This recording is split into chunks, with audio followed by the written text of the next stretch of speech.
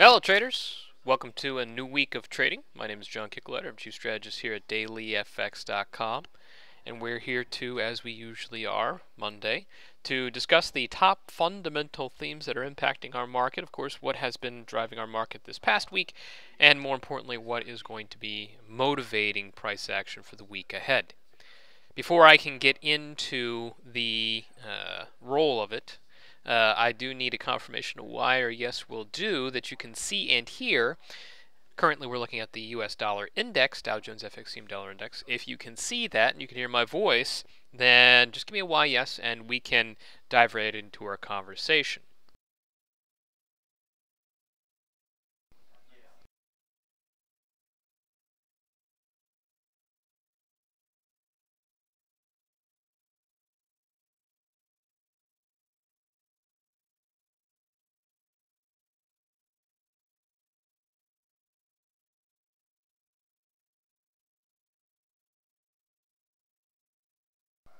Let's try once more. If you can see and hear, just give a why yes in the event box on the right. It might come up with a refresh of the page, or you click the live now segment. Or you can also put it through Twitter. That will work as well. Oh, there we go.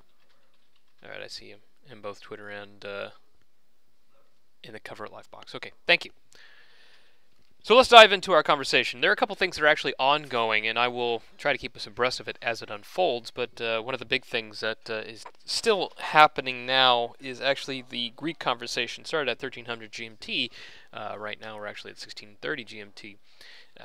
And some things have spilled out over the edges in terms of topics and what they've suggested. Doesn't like there's going to be a definitive solution today. Surprise, surprise. Instead, it looks like they're rolling out for an accord on debt out to May the 24th. Nevertheless, we will see if there is anything of substance that they push through. We'll talk about the Greek situation, although I think it's been relegated to the backdrop, unfortunately. I do think it carries a lot of weight in terms of the strength and the future of the euro, as does the Brexit concerns, which will also be something we talk about today. But before we get into that, let's talk about one of the most impressive moves we've seen as of this past weekend carrying through into this new trading week. Dollar. Here's the Dow Jones fxcm dollar index, as I said, and we are now up for 5 consecutive trading days.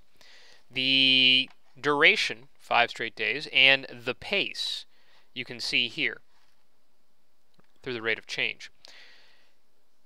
A 5-day rally of this magnitude, last one we saw was back in August, all right, late August. That was the recovery after the sharp financial correction that we had in capital markets.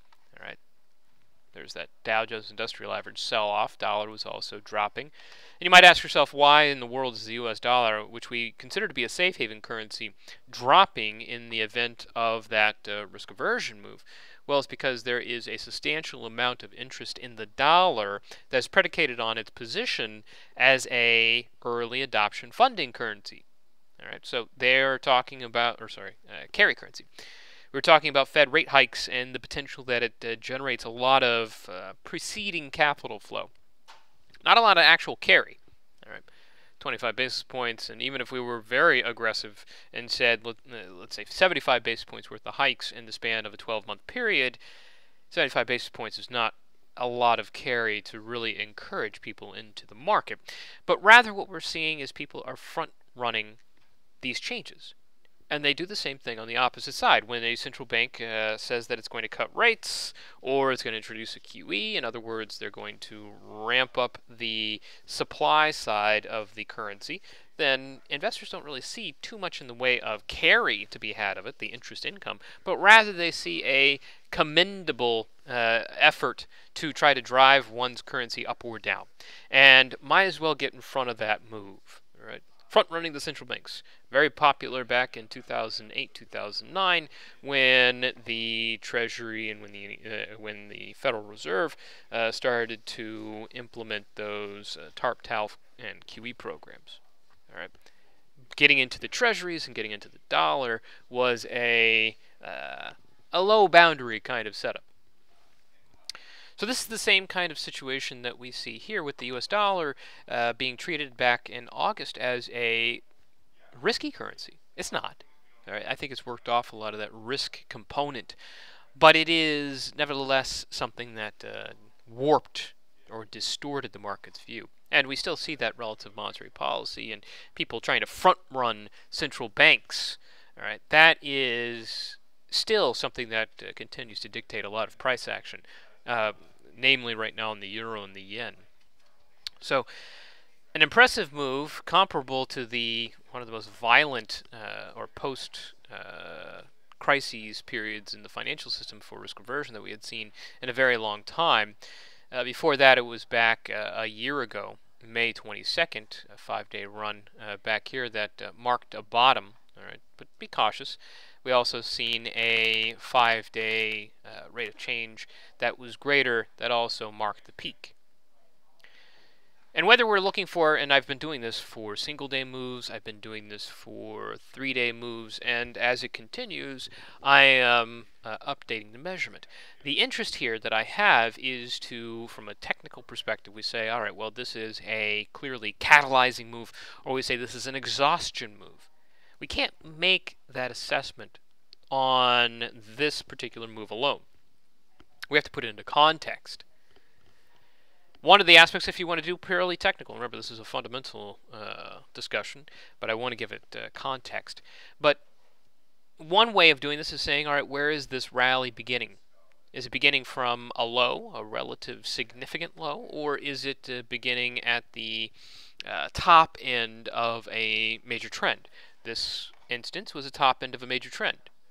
This instance was the low. All right, so you get different results. Here we have it from a significant low after months of general bear trend, if not sideways price action. But you're also still at the upper end of a multi-year range. So it's not an easy answer, and what we would do beyond this analysis is saying, all right, what's the fundamentals?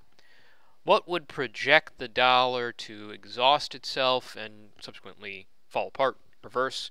What would drive the US dollar to back up towards 12-year highs and beyond? Well, the fundamental pressure, the catalysts that we would look for that are individually or uniformly market moving so that it can actually dictate a move of that magnitude are somewhat light. All right, we don't have high-profile event risk dead ahead of us that can promise to accomplish that. This is especially true of this week, where the docket is much lighter for those high-profile, top-tier catalysts.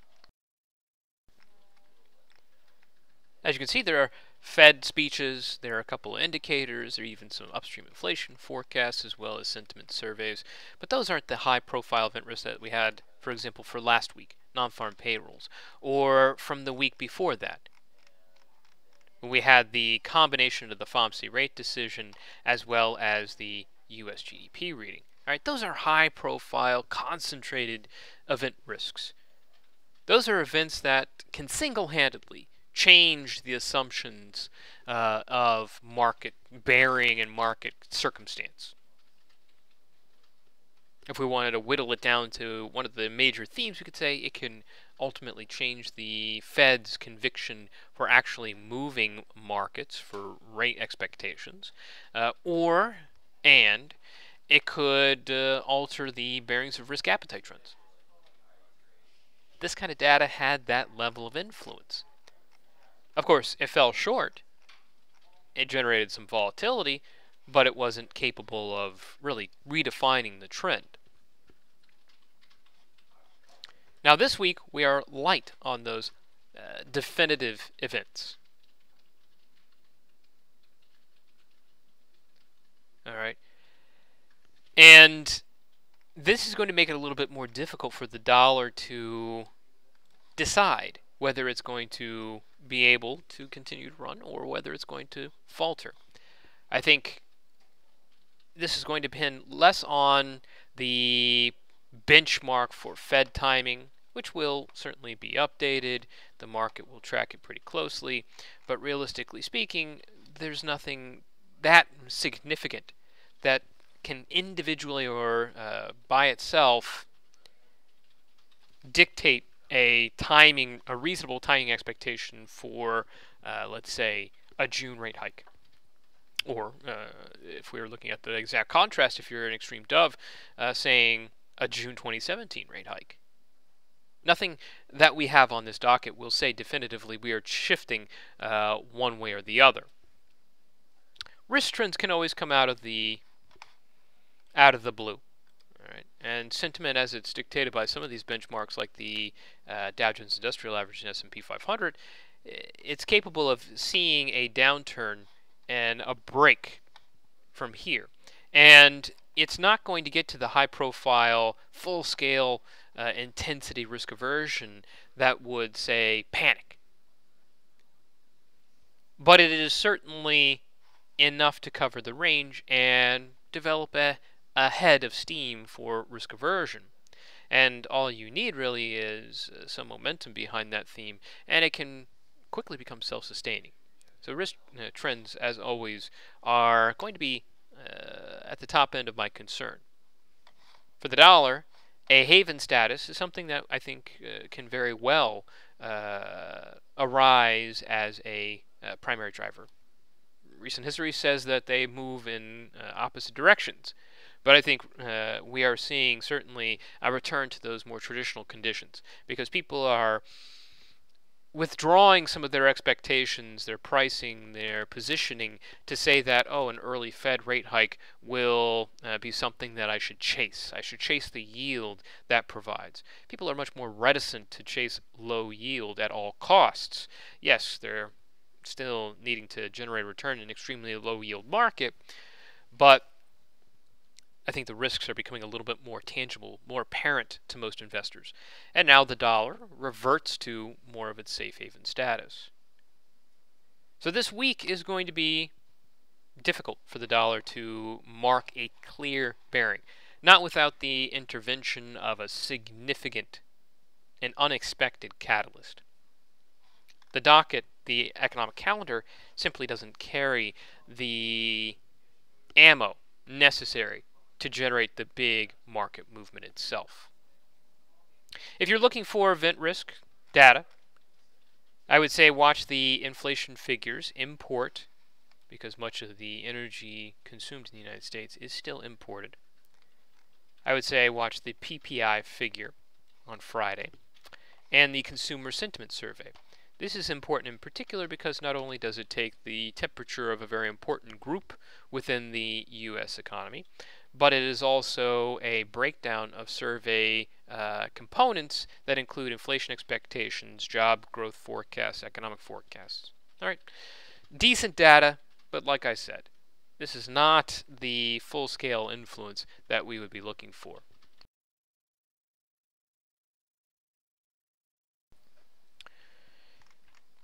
All right, so that is tangible, scheduled data. But our focus is probably going to have to be on those things that are intangible. Now, if we're looking for risk trends, I would certainly direct your attention to some of the U.S. equity indexes, and to certainly deserving our attention are the European and Asian equity indexes. Some different scope and scale to them. Yes, I always use technical analysis, and that helps support the fundamental analysis and vice versa, so there is definitely good reason to incorporate both. But when it comes to the actual risk assessment, it's best to look at it from a market-wide perspective, all right, and looking at these variety of risk-oriented asset classes. Some of the things that I think are worthy of our focus include high yield. High-yield fixed income, or corporate debt, has been a attractive vehicle during the heights of the risk-chasing days, and they are certainly under increased pressure during the risk aversion periods. Emerging markets are also very remarkable in terms of their spillover influence. And even if you want to get particular, I think that there is a lot of interest in China, so USDCNH, as well as unique ones that don't have necessarily as much spillover influence, but are nevertheless big stories in the spotlight nowadays, like the Brazilian impeachment situation. Right. In a world where we're in essence a drought, all right, and we're in a forest with a lot of very dry tinder, it doesn't take much of a spark to get sentiment moving. So we don't need necessarily an absolute devastating crisis to spur in a self-sustaining track. You just need something of enough substance that it can have a spillover effect. So always keeping a very watchful eye on the broad reach of risk trends. And unfortunately, we haven't seen as definitive a move one way or the other. Well, I should say that the 3 months up until almost the beginning of May were certainly impressive enough from a risk appetite perspective. But the markets seem disengaged. All right? They think that risk trends are not where the action is. The potential there is small. But in reality, it is quite substantial. And it can quickly engulf our markets and our positions and redirect everything. All right, so complacency becomes an incredible danger when it comes to something as prolific and widespread as risk trends. So don't write it off just because the Dow, for example, hasn't broke below the trend line that we see here. Don't write it off because you don't see a concern about Brazil or a concern about Greece or a concern about oil immediately turning to a systemic outflow of capital from risk assets. This is certainly a high-profile theme, and when it starts rolling, it rolls over everything. And the quicker we're able to make that assessment and transition, the faster we're going to be on the path to the right fundamental movers. There is always a risk of when we focus on one particular theme. A good example, relative monetary policy. Relative monetary policy has been an enormous market mover. All right, but as of about a year and a half ago, the relative positioning of these central banks and their policy approaches, whether QE programs versus slow normalization, which is the difference between the euro and the US dollar, for example, that has dictated for a number of years a pretty distinct and straightforward fundamental path, and price would in turn follow. But then we start to see a sever between these cause and effect kind of expectations. That's because we started to see a shift in what the market was really paying attention to in stimulus versus Fed rate hike speculation. All right, they anticipated that it would not be able to go so far, and they subsequently de-emphasized its importance on both ends. And then the markets start to fall out of the clear, linear anticipation track. And for months, people were confused, thought fundamentals no longer worked at all, and either it led to wrong trades or people were just sitting on the sidelines because they didn't know what was going on. The quicker we're able to make or identify and adapt to these changes in fundamental importance and bearing, the better off we're going to be in terms of more quickly associating and identifying the trades. All right. So, risk. Always keep risk on the forefront of your mind. Now, outside of the dollar and outside of the general bearings of risk, both of which will be somewhat difficult to dictate clear catalyst to momentum, there is some currency-specific developments that I think that we should keep close track of this week. Since the euro is already paying attention to Greece now, I guess we'll start with the euro. Before we analyze what's going on there, let's take a look at the euro itself. Not much movement on the day. a small range for the Euro USD, and not any defining momentum convictions that we can suss out of this position. It's not dropping, it's not rising. It's very much a narrow range day with a lack of conviction one way or the other. Now, of course, the focus this morning is not the data that we have, although we did have some interesting data. I think in particular the investor confidence figures from Syntex is noteworthy. We did have a improvement to 6.2, expected of 6, and from a previous of 5.7. This is encouraging because it suggests that investors in the Eurozone are seeing conditions improve despite ongoing uncertainties like Greece, all right, or the EU referendum and Brexit.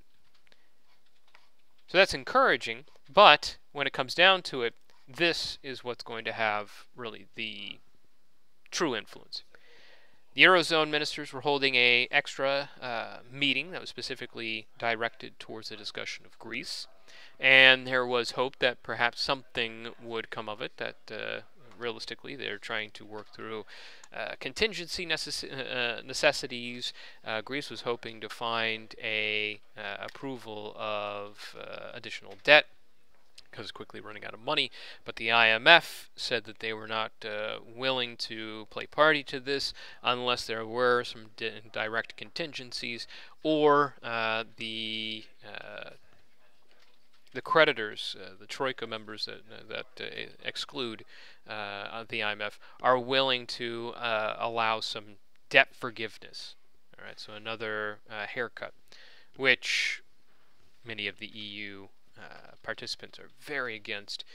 So it's still an impasse. All right, this long meeting is just now wrapping up, and they are saying a number of things. So some of the things that Dijsselbloem have said since we started: contingency steps will be legislated up front and will come automatically.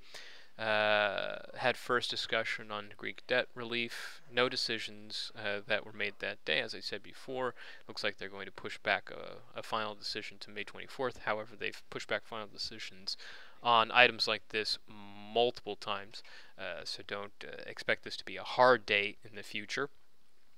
Exploring longer grace periods for Greek debt, and says it's looking at steps that should allow for the IMF to participate, given Madame Lagarde's very reticent role in this drama. Now Regling and Moscovici are speaking, but saying the same things. So, in essence, we are pushing this further and further along. All right, further afield, as it said, and pushing back a solution for Greece is, I mean, frankly, it's been something we've seen for the past 5+ years. So the market has become completely passive when it comes to any news about Greece or its situation, because there doesn't seem to be any recourse or final solution that is given for better or for worse. So it's presumed that this can be duct taped and pushed along a little bit further, a little bit further, a little bit further. We never have to come to any kind of hard, fast outcome. And that actually, from an FX trader's perspective, suits him quite fine. As long as this situation, I mean, Greece not doing well economically is always a underlying concern. Full level investment and confidence are never going to be found if Greece, a member of the Eurozone, can't work its way up to a true recovery. But at the same time, if Greece is struggling, but it's still kept within the fold, stable enough that I can invest in, let's say, Germany or France or Italy, or a diversified investment within the Eurozone, that is seen as positive.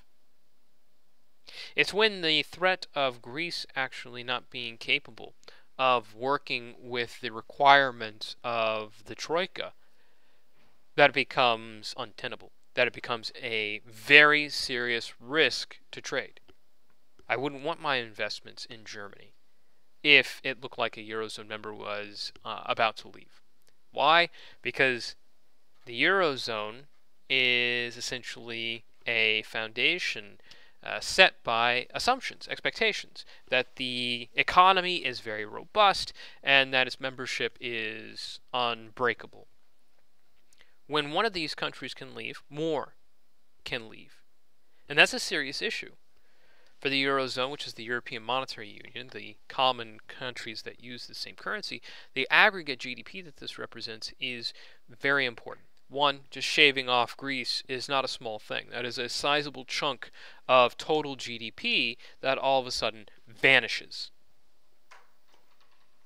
What's more, when you see a major player like Greece leave, and yes, they are a major player, pretty much anybody in the Eurozone is a major player because of the influence of a first mover status has here, it can encourage other larger countries. Why would Italy, who has a major debt load, want to stick around when all this uncertainty arises and they see a way out? Or Spain, where the anti-EU sentiment is very strong, why would we expect them to stay? Now they say there is a way out. Greece piloted it for us.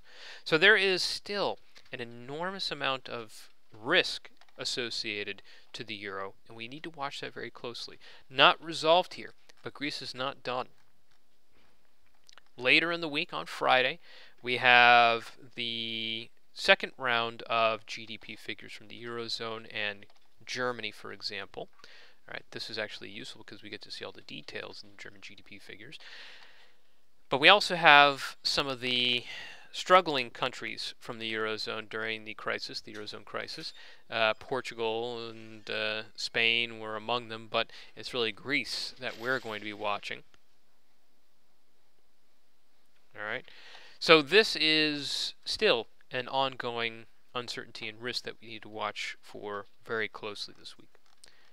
The other particular currency that I find is worth watching for scheduled event risk, all right, so definitive posted event risk, is the British pound. Now the British pound, when it comes to the Bank of England rate decision, we usually say, doesn't matter. They're not going to do anything. And when they don't do anything, they don't give us any detail to work on in terms of speculating their path, their subsequent moves, whether bullish, bearish, hawkish, dovish. But this is one of the special ones, just like the Fed.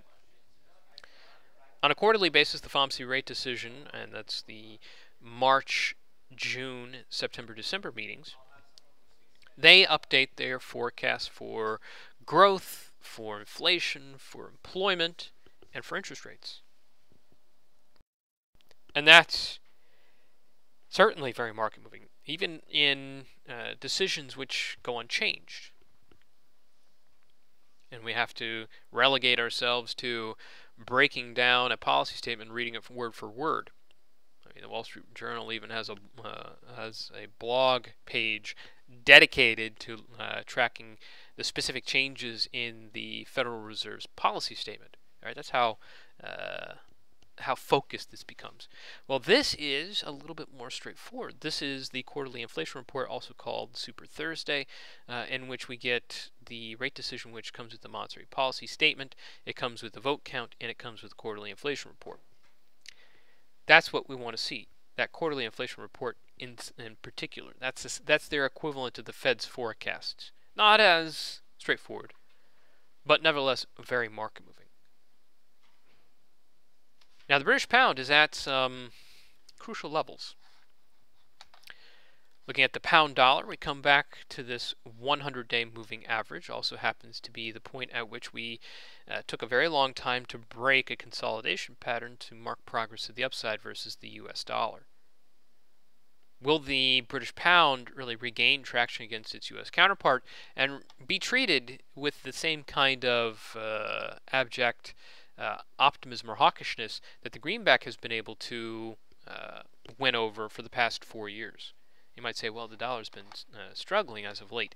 As of late is being the operative comparison there, because generally that trend is very bullish. And when we look at it the trend has been very bearish for the pound dollar. So is this finally going to give us something of substance to develop fundamental traction to the upside? Euro pound, carving out the right shoulder potentially of the inverse head and shoulders pattern. This 77.50 level down here, very important, as you can see, all right, from a technical basis.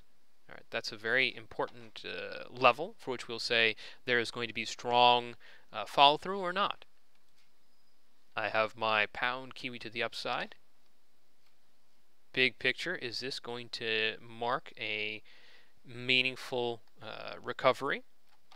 The pound Aussie has been a big one. I noted that in the real-time newsfeed just before we began. Strong swing to the upside, helped certainly by the Australian dollar's weakening. And yes, this BOE event is going to carry a lot of potential to drive it forward. However, there's always going to be a cloud hanging over the British pound, for better or worse. All right, it'll kind of act as an anchor, prevent very profound momentum.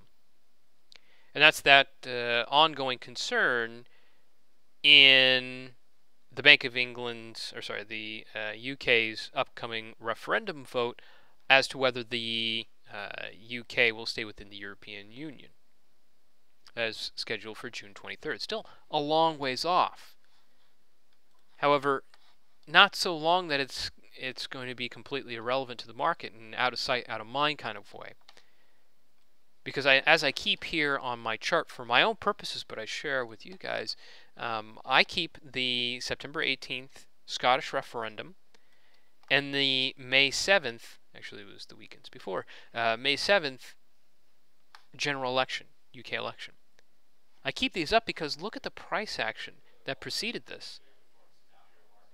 It became very volatile, very volatile. Speculation started to take over. Focus on this event started to intensify. And it's not decisive. It can't be decisive until you actually see the event print. All right? You see who's voted into government. You see whether Scotland decided to stay within the UK or leave. But weeks before the actual votes in both accounts, the markets became highly, highly volatile. And volatility without consistency, because there's no certainty projecting the event, means that you're going to have very high probability of reversals. And we had a couple of those preceding them. So we have to expect the same thing. While I do have a long pound Kiwi position, and its general intention is for medium to long term, I'm going to have to be very mindful of what the market's capable of achieving given those circumstances, given that uncertainty that we have out into the future. And it's not so far that the market will not account for it now. So the British pound has high probability of volatility this week. And as we get, as each week passes and we progress towards the actual June 23rd EU referendum, things are going to get a little bit more erratic and likely volatile. So be cautious of that and make sure that's anticipated into any kind of trade that you are setting up for the pound, medium to long term. I would also make note of a couple of events that are not in the traditional majors, all right, but nevertheless need to be watched very closely. We'll take it day by day. So we learned this morning, all right, that a lower house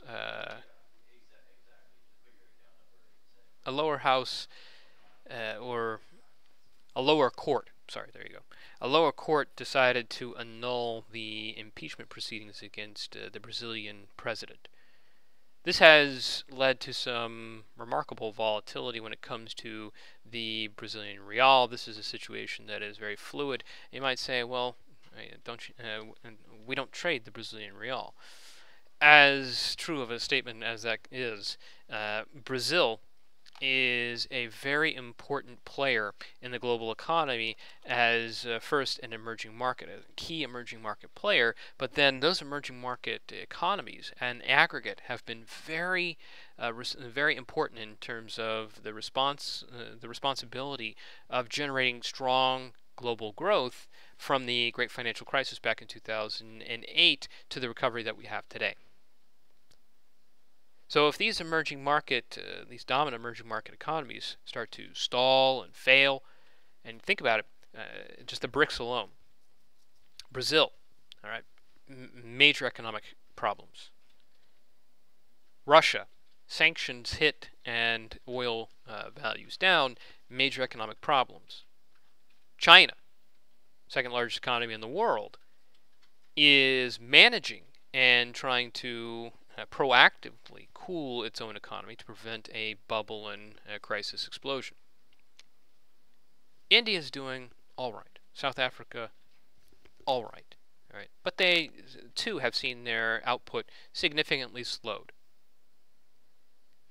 Those BRICS together account for a very large percentage of global GDP. The second largest economy in the world, the 8th largest economy in the world, and progressively, I think the 11th for Russia. These are very important economies. These are not small players. And their influence on the bigger picture is significant. So we do have that news from Brazil to start off the day, but we also have plenty of emerging market development through the rest of the week. Someday we're going to have the lending figures for April. Very important for China. They don't give us a specific day to operate with, which is unfortunate. Inflation figures from China, less important. The lending figures are key. We have Russian foreign reserves, how much they have had to dedicate to their effort to offset the sanctions that have been imparted upon their economy. I don't know what's going to happen of this lower house vote for the presidential impeachment in Brazil, but that was scheduled for Wednesday. All right. Russia trade balance. And I do have a Hong Kong GDP, which I think is very indicative of China. Hong Kong is a relative. It's a complicated economic organization, but it is a very good proxy for China and its ultimate performance. So I'm going to be watching that one actually very closely for a bigger assessment of China itself. I would also make note of a few monetary policy developments that we're going to look at. The BOJ Governor Kuroda speaking, I think this is very important. Always aware of the threat that Japanese officials, and that's not just BOJ officials, that's also the Ministry of Finance, of intervention. All right. Intervention threats are always being made. Are they going to make good on them? That's the question. All right. And we do not know if that's going to absolutely be the case. More importantly, we don't know how effective it would be. But the constant ongoing threat that something can happen certainly does keep the yen crosses from marking more substantial progress to the downside. So, might only be a speech, but we can't undercut the importance of this particular speech and how quickly it can turn into something substantial. We have the New Zealand non-bond holdings. That's actually a carry trade figure. It's not really, that's more of a result of monetary policy. We do have the RBNZ releasing its financial stability report, and an hour later the Governor Wheeler speaking about it. So that's going to be noteworthy to see where they stand on the scale. I am also interested, however, in the Norges central bank decision, Norway's central bank, and the South Korea central bank decision. You might say, well, why are Norway's and South Korea's central bank policy decisions so important? Because what they decide is dictated by what the larger central banks are doing and what they feel is necessary to respond to that effort, to keep their own situation stable. In other words, this is a great way of measuring the knock-on effects of the major central banks. There is not just a positive of accommodation or tightening, as is the case of the Fed. There are negatives. There are costs related to these efforts as well. And we see those costs in other central banks of other countries who are smaller, and they are dependent upon these large economies either as trade partners or for financial pegging or the like. Norway is dictated by the ECB's policies. It's one of the European Union members, but it's not a Eurozone member. And this creates a contrast which they have to try to keep stable. Very difficult to do. South Korea is a huge trade partner with the United States, and also Japan is the region's largest player, with the exception of China, of course. And they're torn between two very divergent monetary policies, and there's been constant consternation of the South Korean central bank governor saying that Japan is giving itself an undue advantage in its policies. All right, so we want to see what these central banks are doing, because it's indicative of the struggle that they reflect and they suffer from the changes that the bigger central banks are doing. Okay? All right.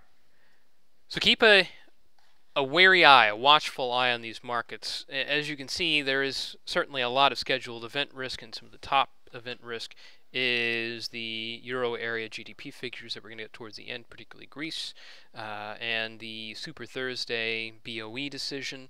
Those are noteworthy, they're tangible, and they have a very particular time release. That's very convenient. But the big market movers are probably going to be those that aren't as definitive, that don't even have a time connected to them, like risk trends. Always a focus for me, and always a concern for me. Keeping a weathered eye will make sure that we are responsive as these things come through. There will certainly be a lot of volatility this weekend. If market conditions continue to unfold in the direction that we've seen, you're probably going to see the development of some moderate trends. Decisive trends for the dollar. Decisive trends for anything with the risk orientation to it. So that can be something like equities or emerging markets. That can also be the yen crosses, or even pairs like the Aussie USD or the Kiwi USD, relegated to some questionable relationships to risk on, risk off, or carry interest. They can realign to risk trends. However, we just don't know what exactly is going to catalyze it, which ultimately is why it is so effective. All right, so being watchful, being ready is going to be very important. All right, we'll wrap it up here. Thank you guys for joining me. If you have any questions, as always, you can come and join me in the Daily FX On Demand session. I will be hosting it tonight. Or if you're not a Daily FX On Demand member, you can always bring your questions in the trading Q&A back in Daily FX Plus tomorrow. All right, either way, an option to ask a question, and we can get them answered as best we can. Until then, I wish you good luck trading out there.